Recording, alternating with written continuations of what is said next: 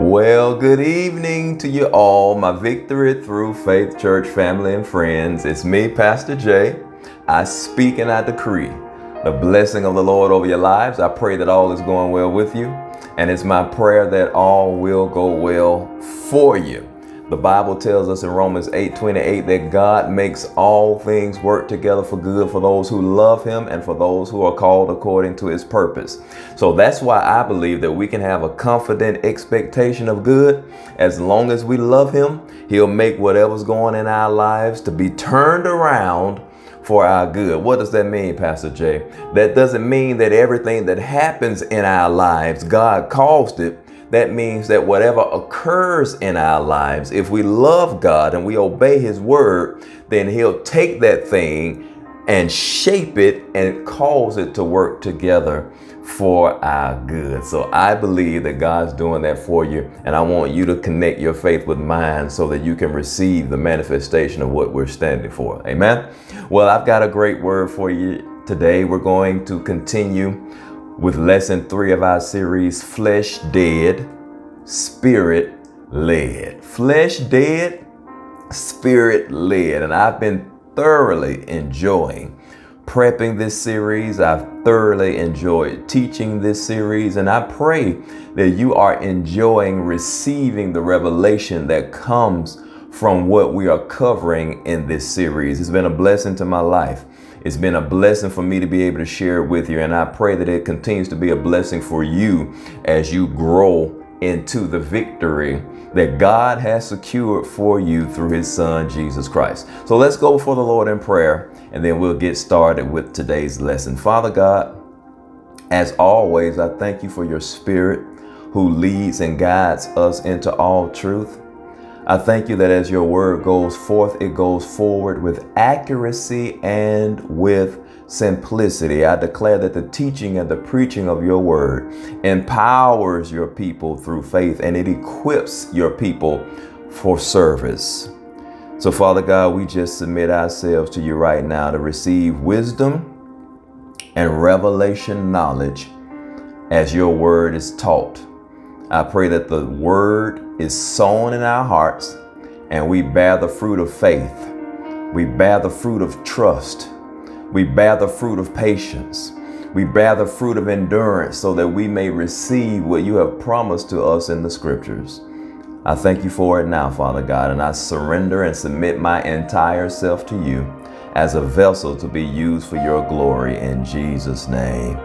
Amen, amen, amen. Well, let's get ready to get into this thing. As I alluded, I've been enjoying, as I alluded to before, I have thoroughly enjoyed teaching around this series. And we started out with this introductory statement that if you truly want to live for God and impact the world around you, we must choose to allow God's Spirit to lead us and refuse to let our flesh rule us. That means we got to make a choice. I refuse to let my flesh rule me, and I choose to allow my spirit, guided and directed by the Holy Spirit, to guide me. Amen. Praise the Lord. And our lesson text, I read several last week and the week before. I'm just going to read Galatians chapter 5. Verses 16 through 18 right now, because I'm going to come back to that at a later point. Galatians chapter 5, I'll be reading from the King James Version of the Bible today. It says this, verse 16, "This I say then, walk in the Spirit, and you shall not fulfill the lust, the passion, the desires of the flesh." Verse 17 says, "For the flesh lusteth against the Spirit, and the Spirit against the flesh. And these are contrary the one to the other, so that you cannot do the things that you would." Verse 18 says, "But if you be led of the Spirit, you are not under the law." Now, last week we dealt primarily with the conflict between, and we learned that it was a consistent conflict. It's a continual conflict every day. There's conflict between our flesh and our spirits. And we learned that that conflict between our flesh and our spirit exists. We saw that conflict played out in Romans chapter 7. Paul talks about the thing that I want to do, I don't do. And the thing that I don't want to do, I end up doing. And so we looked at the conflict between what our reborn human spirits desires to do versus what our unregenerated, unrenewed flesh is pulled towards. And that conflict exists every day, and that conflict exists for every child of God. So don't think that because you feel a pull in certain areas or you feel a pull in certain directions that you've backslidden or you're not a born again child of God. No, you're a child of God. If you believe in your heart that Jesus Christ is the Son of God, if you believe that he died on the cross for your sins, if you believe that he rose from the dead for your sanctification, your redemption, your salvation, if you believe that he's seated at the right hand of the Father, then you are a child of God if you've made that declaration of faith. And you can still have a pull toward the things that don't please God, because you still have that flesh that wants what it wants, that runs contrary to what your reborn human spirit, that new man, that new creation in Christ Jesus, what that new man desires to do, where that new man desires to go, and what that new man desires to have. So today I want to drive home the truth that no matter how good of a person you may think you are, your flesh cannot be trusted. I don't care how good you think you are. Hey, I'm a good listener. I like helping people. You know, whenever I got an opportunity to do good, I'm going to do good. Hey, that's great. And you still can't trust yourself. You still cannot trust your flesh. I'm going to show you plainly why you can't do it. We learned about the conflict last week. Today, we're going to learn why the flesh can't be trusted. So let me open up with this and we'll launch from this perspective. The flesh, your flesh, my flesh, our flesh cannot be bargained with, trusted, or tolerated. I say that again. Your flesh, my flesh, no Christian's flesh, no born again child of God's flesh can be bargained with, trusted, or tolerated. That's only one thing you can do with it. It must be put to death. It must be put to death. Flesh dead, spirit led. Let's look at some scriptures to back that up. Galatians chapter 2 in verse 20, Paul says, under the inspiration of the Holy Spirit, I am crucified with Christ. Nevertheless, I live. So he said, even though I've died, I'm alive. I'm crucified with Christ. Nevertheless, I live. So obviously there's a part of him that dies and there's a part of him that is alive. His flesh is dying and his spirit is alive. And that's the same way you and I have to be. We got to die to our flesh and we have to live according to our reborn human spirits being led and guided by Holy Spirit. He says, I am crucified with Christ. Nevertheless, I live. Yet not I, but Christ lives in me. And the life which, check this out, and the life which I now live in the flesh, I live that life in the flesh by the faith of the Son of God, who loved me and gave himself for me. That's such a powerful scripture. Paul says, I'm crucified with Christ. He died, I died. Yet nevertheless, I live. Because he lives, I live. He said, but Christ lives in me. And the life that I now live in the flesh, in my body, I live by the faith of the Son of God, who loved me and gave himself for me. He said, I die to my flesh every day. I crucify my flesh. What does crucify mean? That means I put it to death. I crucify my flesh. Let's look at Galatians chapter 5, verse 24. We read it last week. I wanted to read it again to drive home this truth that you can't bargain with your flesh. You cannot trust your flesh. You can't even tolerate your flesh. It has to be put to death. Galatians chapter 5, verse 24. I was in Ephesians. Let me get over to Galatians. It says, and they that are Christ's have crucified the flesh with the affections and lust. Affections means passions, desires, and lust just means strong desires, typically that are not in line with God's will for our lives. So we got to crucify the flesh, and if we're in Christ, that flesh has to be crucified with its affections, with its passions, with its lust, with the things that don't want to submit to the will of God. So that leads me to this question. Pastor Jay, we keep talking about the flesh. Okay, my flesh can't be trusted. I'm still unclear. You know, we even looked at Romans 7 last week, Pastor Jay, and I saw that in my flesh dwells no good thing. We'll look at that a little later. But I just don't get it. What's my flesh? You mean I can't trust my body? When my body is part of me, didn't God make my body? Well, yes, God made your body.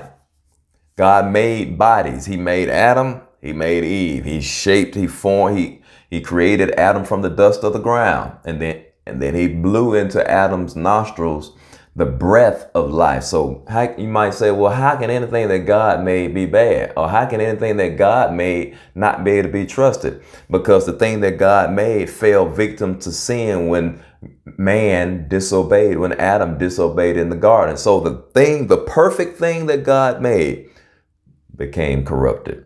And even though we've received salvation and redemption through the shed blood of Jesus Christ, that means we are spiritually right with God. Our flesh is still contaminated, still hampered by the effects of sin.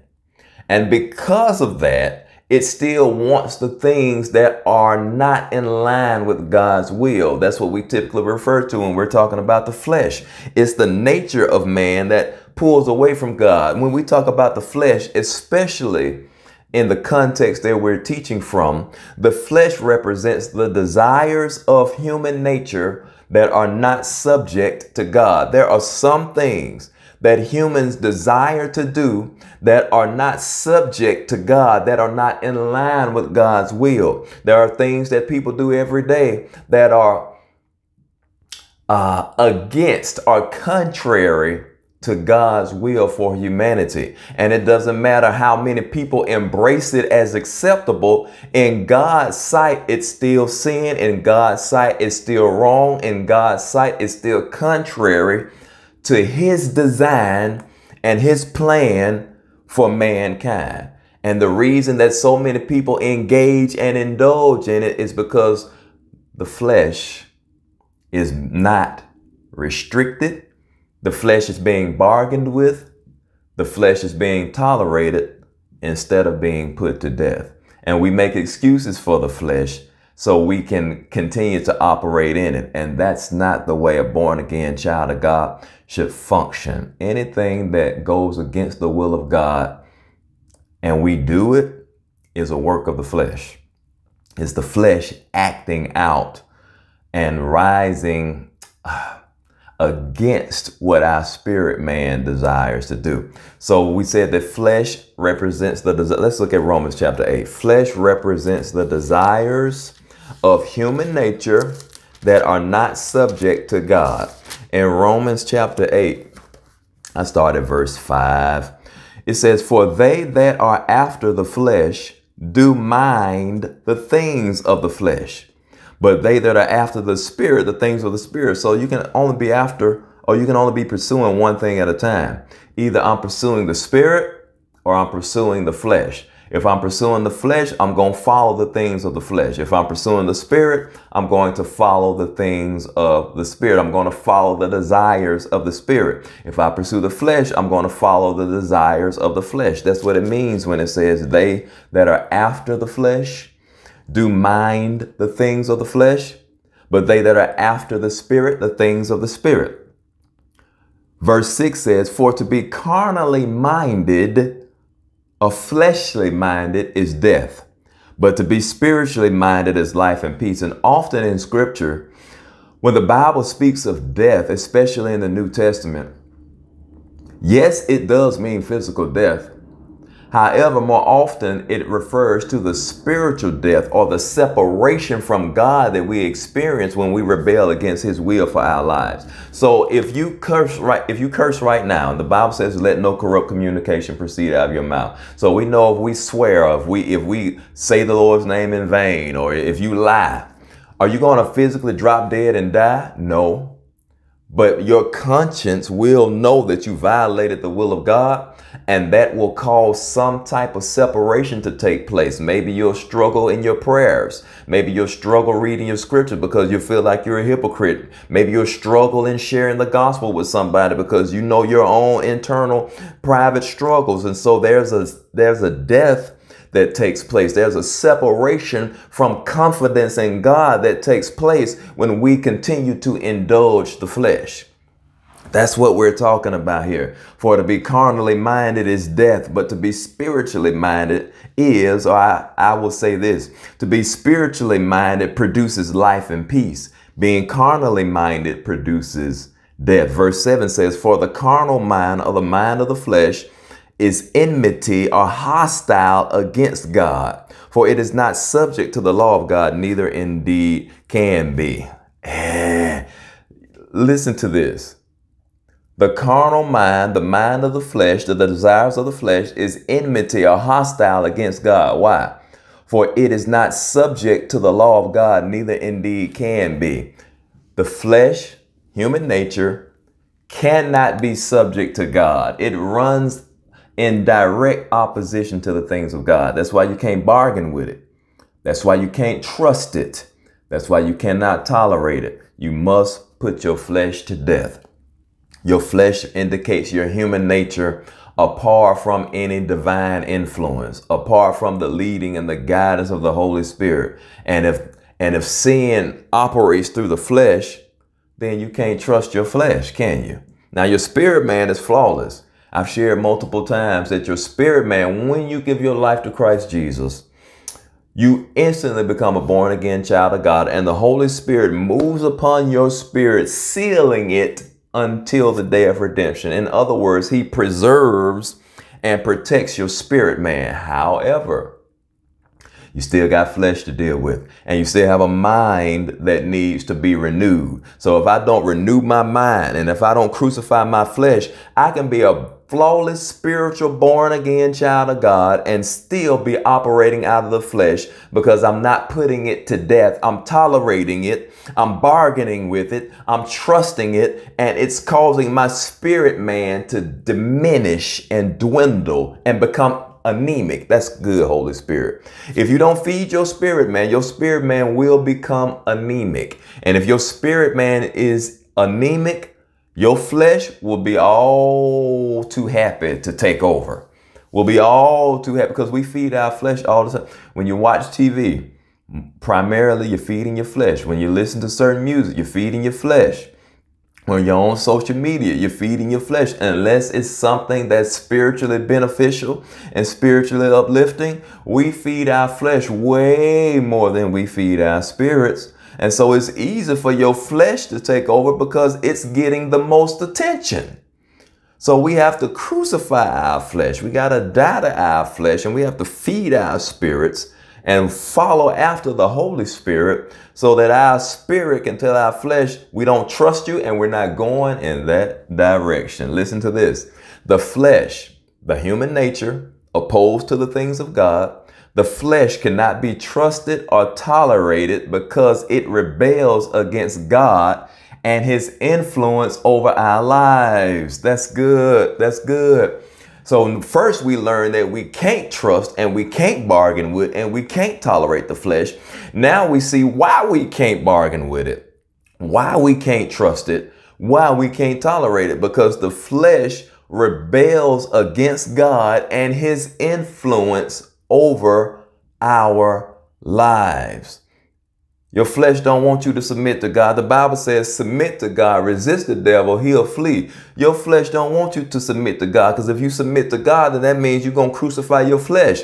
You're going to tell your flesh you can't have that, you can't do that, you can't go there, you can't say that. And your flesh doesn't like to be restricted. Your flesh does not like to be told what to do, because your flesh operates in selfishness and pride. All that is in the world is the lust of the flesh, the lust of the eyes, the pride of life. Your flesh is engaged and your flesh is ignited by lust and pride. And your flesh doesn't want to be told what it can't have. And your flesh doesn't want to be told what it can't do. That's why you got to crucify the flesh. You got to put it to death. I say this for my own personal understanding. I have to crucify my flesh and certify my spirit every single day. I gotta stamp the one who's supposed to be calling the shots. My spirit, led by Holy Spirit, should be calling the shots because I'm getting instruction from Holy Spirit every day. This is how I want you to move. This is how I want you to pray. This is how I want you to study. This is how I want you to read. This is where I want you to go. I don't want you to say that. I want you to say this. I don't want you to send that text. I want you to wait. I want you to call them instead of emailing them. Every aspect of your life should be under the authority of the leading and the guidance of the Holy Spirit, our helper, the paraclete, our comforter, our counselor, our helper, our intercessor, our strengthener, our standby. We should submit to his ministry of help so we don't have to depend on our flesh when we don't know what to do. We go to the Spirit of God. The flesh cannot be trusted or tolerated because by nature it rebels against God and his influence in and over our lives. Look, the Bible tells us, I'm going to show you in 3 places real quick. The Bible gives us plain, clear evidence that you can't trust your flesh. Romans chapter 7, verse 18. Look at what it says. Romans 7:18. For I know that in me, that is in my flesh, dwells no good thing. Now that's enough for me. If Paul said it, and he wrote 2/3 of the New Testament under the inspiration of the Holy Spirit. If Paul says in Romans 7:18, for I know that in me, and he clarifies it, he says that is in my flesh dwells no good thing, then I know that my flesh can't be trusted because there's nothing good in it. There's nothing good in my flesh. And if ain't nothing good in it, I won't bargain with it. I won't tolerate it. I won't trust it. Romans chapter 8, we're already right there. Let's look at verse 8. Romans 8:8 says, so they that are in the flesh, so then they that are in the flesh cannot please God. In my margin, in this Bible, it says those who are in the flesh, those who are controlled by the flesh can't please God. Well, if I can't please God in my flesh, I'm not going to operate out of my flesh.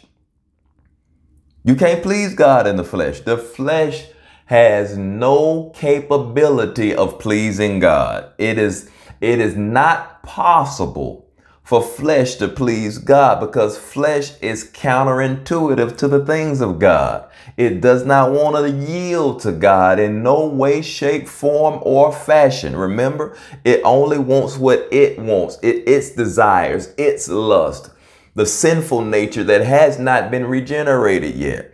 Your flesh won't be dealt with until Christ comes back and we get our glorified bodies. Because remember, the sin principle, the issue, flesh animates itself through our bodies. If you lie with your what? Your mouth. If you struck a person or you hit a person maliciously, you hit that person with your what? Your hands.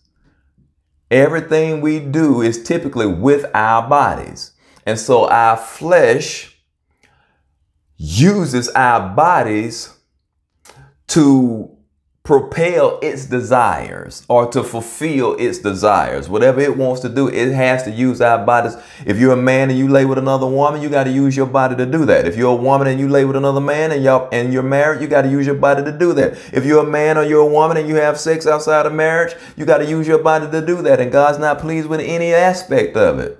The only sexual encounters that pleases God are the encounters between a man and a woman that have been joined in the union of marriage. Everything else is not pleasing to God. Now, I know we live in a culture that feels differently. I'm not here to have arguments about it. That's not my assignment. That's not my calling. However, the scriptures are very plain that God ordains sexual relations between a man and a woman only when they are joined in the union of holy matrimony. Everything else is a work of the flesh. Jesus. Now that ain't to condemn. That ain't to make nobody feel bad. That's for you to know the truth. And when you know the truth will make you free. Amen. Hallelujah. When you're led by the Spirit, it'll lead you out of situations. Hallelujah. He will lead you out of things that you shouldn't be in. He'll lead you away from situations and circumstances that would tempt you and cause you to do something you don't want to do, he'll lead you away from those situations and circumstances if you trust him. Yeah, there's nothing good in your flesh. Romans 8:8. So then they that are in the flesh cannot please God. You can't please God in your flesh. Even in John chapter 6. We'll go there real quick. John chapter 6. We always typically go to John 6 and we read one particular version of it. John 6:63 says, it is the spirit that quickeneth.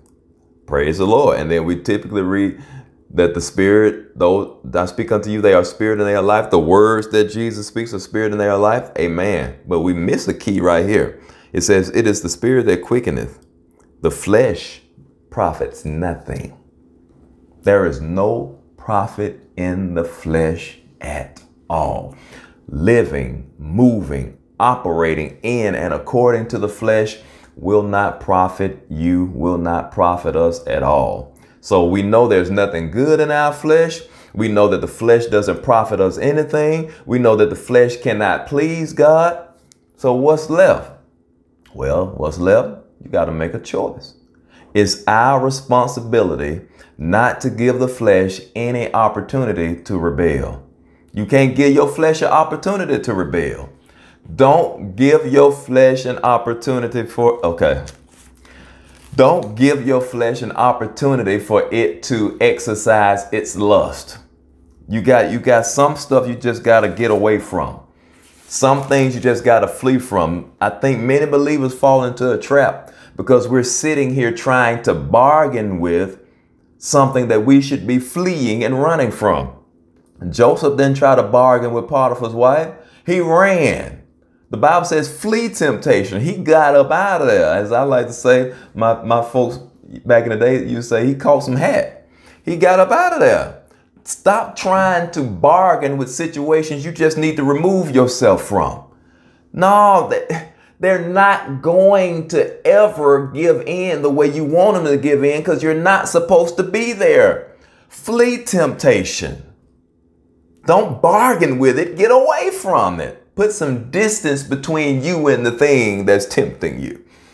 It's our responsibility not to give the flesh any opportunity to rebel. And Romans chapter 13, verse 14 says it very clearly. We give the flesh too much rope. We give the flesh too many opportunities to separate us from staying united with God. He never leaves us. He never forsakes us. However, it's our choices that we make that introduce separation, because the more choices we make that are against the will of God, the more our conscience starts to tell us, hey, you shouldn't have did that. That's, you're out of order. And we find it difficult to stay connected to God. Romans 13 verse 14 says, but put on the Lord Jesus Christ, here we go, and make not provision for the flesh to fulfill the lust or evil desires thereof. In other words, don't make no room for the flesh. Make no provision for the flesh. You know how you got company coming over, you clean up the house, and if they're going to stay for a while, you'll make sure that they got fresh towels and fresh rags, and you'll make sure that the room they're going to stay in is clean and kept and ready and prepared for the people that are coming over. Well, in the same way, stop preparing for your flesh.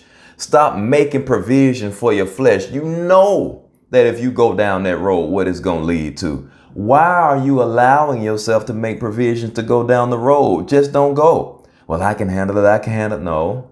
You know how many people have fallen because they thought they could handle something? And what do I mean by falling? I mean falling from a place where they were flowing with God on a level where he could communicate with them. They could receive it and they could obey what he said and see the hand of God move in the earth. They fallen from that place because they thought, well, I can handle this. And they went into situations that they found out and they didn't find out until it was too late. I can't handle it. But by the time they were reaching out for help, the enemy had already sprung the trap. Don't make provision for your flesh. And don't give the devil an opportunity. That's what, yeah, sometimes, not sometimes, when we disobey God, all we're doing is giving the devil an opportunity. Ephesians chapter 4, I'll start at verse 22.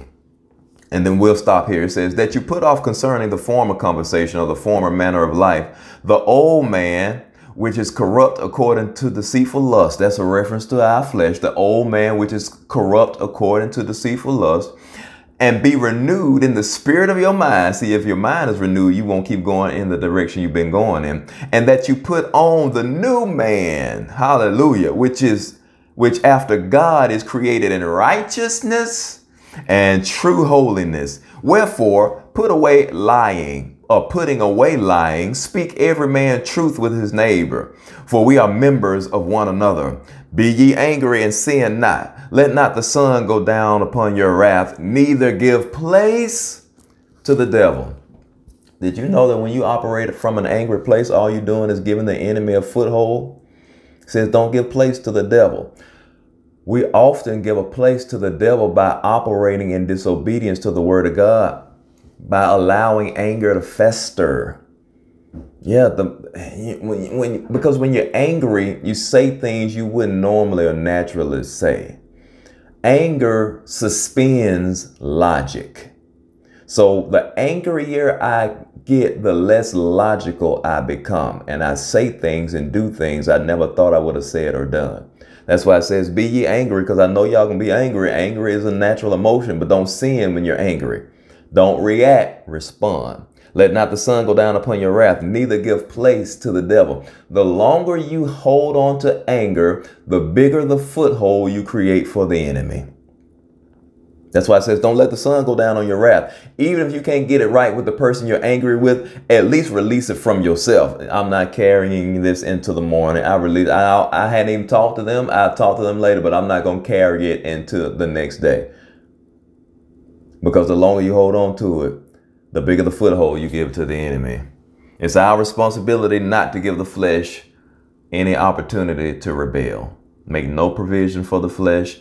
Don't give the devil any opportunity. The only way, and we'll get ready to close here, the only way to overcome and override the flesh is by submitting to the leading of the Holy Spirit in every area of our lives. Spirit, soul, body, socially, financially. That's the only way.